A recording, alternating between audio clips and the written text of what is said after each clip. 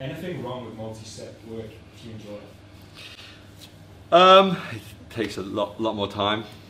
I think, you know, James Krieger put forward an argument in a podcast to do with Lawrence a while back when he talked about single and multiple sets, and he said that if a single set exercise was as good as multiple set exercise for hypertrophy, then the studies would support, some studies would support a single set, some studies would support multiple set, and most studies would fall somewhere in the middle.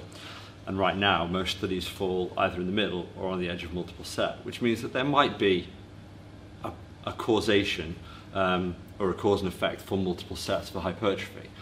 And I think that's quite an open-minded way to approach it, especially from somebody like James Krieger, who most people would say is on the multiple set, from the multiple set camp.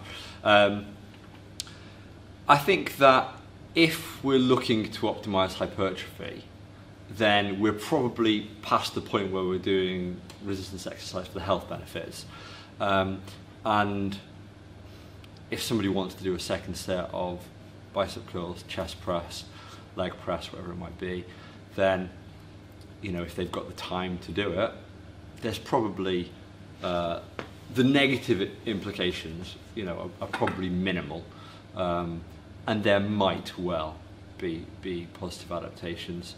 I would still suggest, I still put more emphasis on motor unit recruitment and reaching muscular failure. That's incredibly difficult to do.